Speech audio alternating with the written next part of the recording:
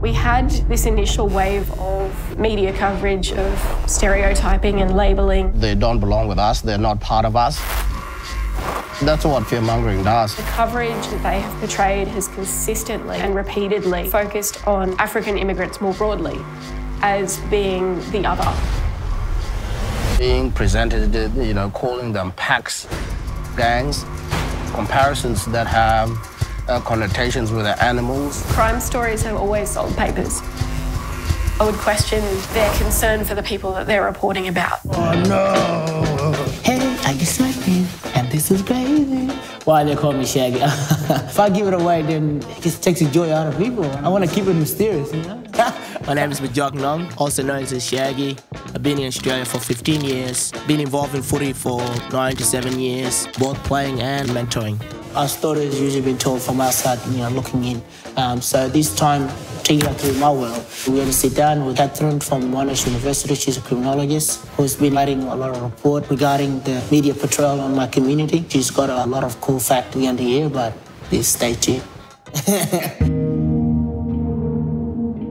The report that we published at the end of last year was based on some research that we did with South Sudanese young people, and we were talking to them about the effects of the recent media coverage following the Moomba 2016 riots. According to us, our definitions, it wasn't a riot. It wasn't organised, it wasn't targeted against a certain group of people or a certain event. Then the media coverage that followed that, and then the effect that that coverage has had on their feelings of belonging and inclusion in Victoria. And so a lot of the coverage then was talking about the presence of African gangs, the violent nature of Africans sort of more broadly. The things that really came clear to us when we were analysing some of the newspaper coverage was the way that stories involving an alleged South Sudanese offender, the way that they were conveyed. So within the article, if it was a South Sudanese or African more broadly offender, usually in the third or fourth word of the article was something about skin colour or perceived country of birth. Whereas offences that focused on perhaps a white Australian, race either wasn't mentioned, or if it was kind of deep down towards the end of the story. The media has a lot to account for. They are consistently saying, hey, these guys don't fit in with us. When most of the general population get their news from the mainstream media, of course they're going to believe what they hear. It hurts a lot. Like my younger brother, my younger sister, actually were born in Australia. Yeah. And this time that we just come home frustrated and like just full of rage and whatnot. And I'm like, guess I'm Australian, right? I'm like, yeah, technically you are, but unfortunately society around you don't accept it. And that's a very worrying sign. One of our leading figures within our community had a creative response to sensationalist media coverage. I went and had a chat with him. Practice law of my office here, it's in Footscray here, I'm a member of the South Sudanese community. The South Sudanese communities are highly concentrated in the west. Here, Footscray and to Geelong, the migrant communities are looking for more affordable housing. So Melbourne provides that. On the 25th of August, I'll be 15 years now in Australia. Two burger right there.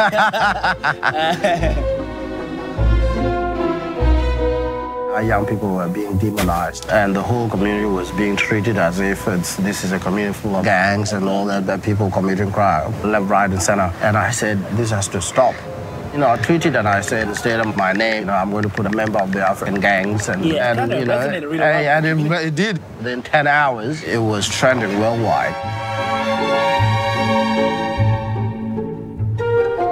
It was the #1 trend in Australia on the social media. It told the stories of the community by the community as we saw them and as we know them. They were not stories being collated by the media or other people outside the community. It's the actual community members turning up and saying, this is what I do on a day-to-day basis.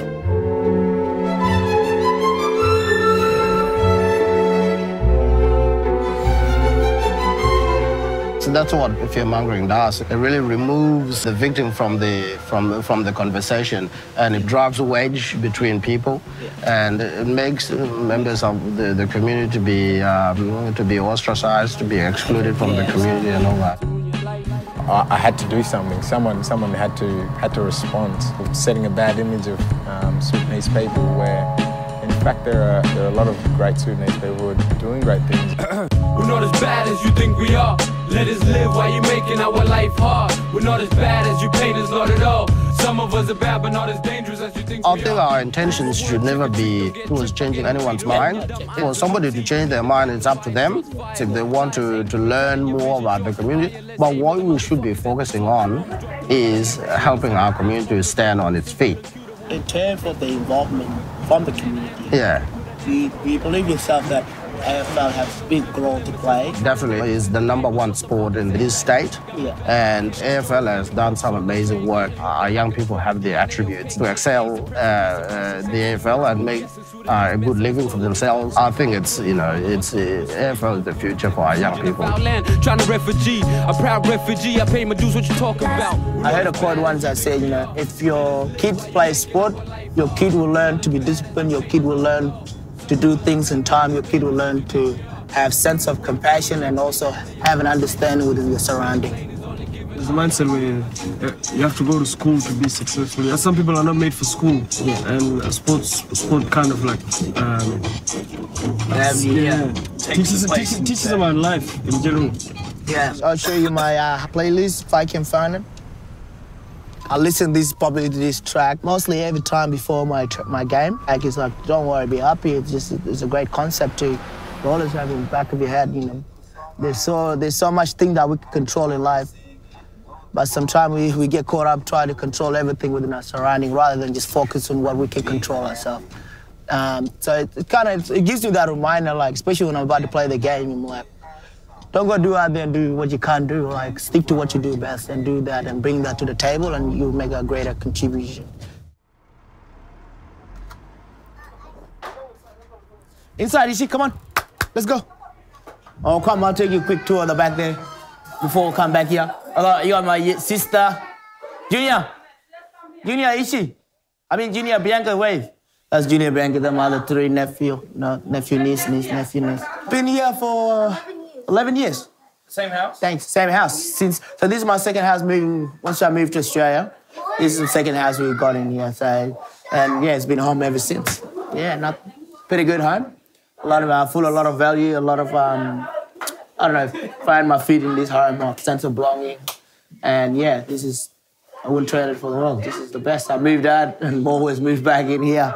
Join me. And this is my beautiful mother. Her name is Nyanut. That's Joseph's mom. That's the photo you saying. Yeah, it was done through AFL Victoria, celebrating the Multicultural Day and the diversity that exists in Melbourne, especially through the footy community. So this is pretty much just describe who I am, my full names, my tribe heritage, which is Tweet Mayadi, and where I'm located. Shout out to Xavier Malone for purchasing this, and yeah. This is a small family, but when we came here, we became more bigger and bigger because of the war in our country back home. We came here with our kids, so we thank God, we thank Australia. People said in Australia here, if you want a better life, you will get it. If you want a bad life, you will get it. A few years ago, we've been in a bad mood because of the kids, and we are parents. We're not happy for situation is going on now from our kid. But this boy, I'm really happy. What he doing at home and what he doing outside is giving us up to look more good future.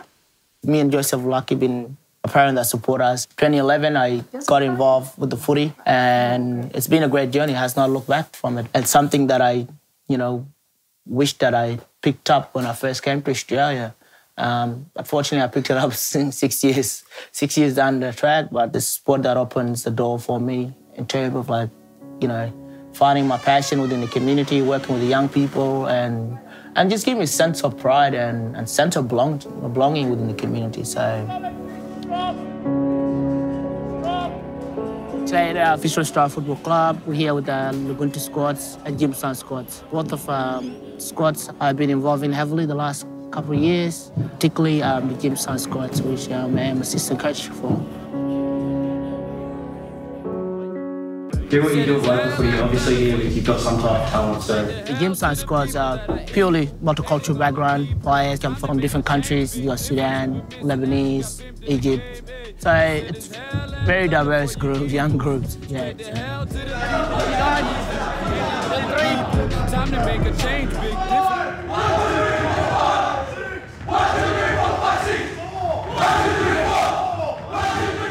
This program we don't just focus about, you know, the talent side of it. We also focus about, you know, making you and building you as a person. It's what we ask you. That's why you're here, boss. Your talent.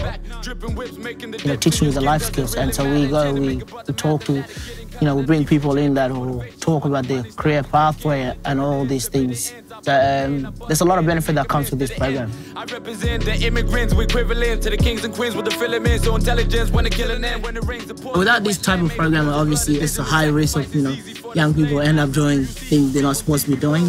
So this program, it gives them a purpose and it gives them something to call theirs and make their own story out of it. I'm the voice, the minute they kept quiet, minorities and etc. So you. Do you intend to be racist and hateful? We might come from a background that gave us a hope of Australia or the next place that we're seeking refuge in to be lavish and to be this and to have aid for us fully. But when you come from that way, you need a creative path to express what you just brought. You need a creative pathway to express what you were expecting and what you saw. Sports, music, performing, that same adrenaline is the built up of the struggle, built up of the sides that people didn't see, so built up in that to be released in the world stage or on a stage where you're able to project. The game trying to end me now, it will never end. Forever turning to live, even if I fucking die, live after, cause my truth forever. At the end of the day, is like there's certain issues we're facing. So when I see such as my community going through it, and I can use my music, I can become the voice for them. Majok Ngong, that's someone I look up to.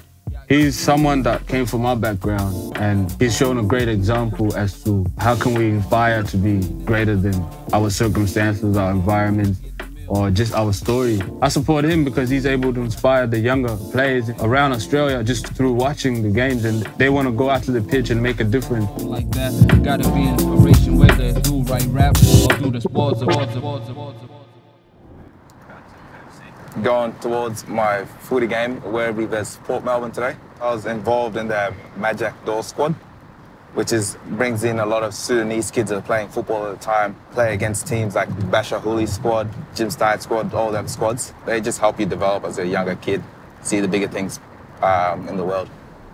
I really wanted to play AFL football, which is still my aspiring dream. And right now, all I want to focus on is playing my best footy for Werribee.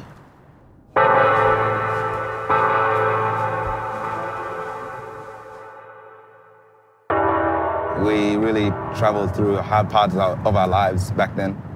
Mum and my older siblings, they all had to walk 1,500 k's to get away from a war.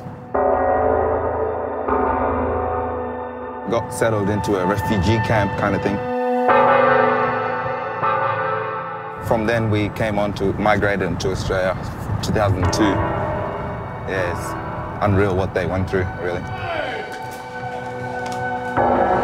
Family's big to me. Like, we all came here together, stick as one, stick tight. Mum helps a lot with like when we were younger, drives us training to games, like does all the hard yards. I'd love to be helping the community out and be seen as a mentor myself. Try to get up on an AFL list. Then going from there, be an ambassador of the multicultural, going around. If every crime every day gets videoed and gets broadcasted, there'll be a whole city full of crime. That's just how it is. So my solution is show the good, show the positive, show what's different from that, and see people actually change their mindset and do the different.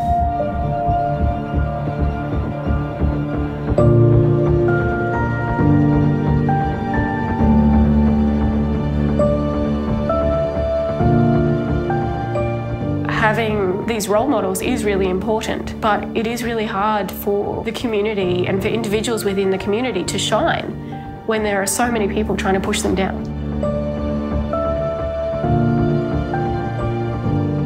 We speak about multiculturalism in this country. Melbourne is the epitome of multiculturalism in Australia. You know, you can get on a train and you see 1 in 3 people is somebody from another country, and the respect that is shown, how the multicultural communities are embraced, really it's the definition of multiculturalism.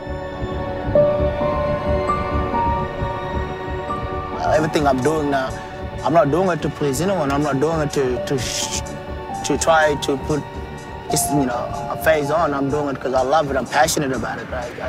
And I want to make a contribution to the society. And the best way to do is, is about installing to young people that I can come across with, that I can help, and giving them that, empowerment that they are, they're the next generation. I think so.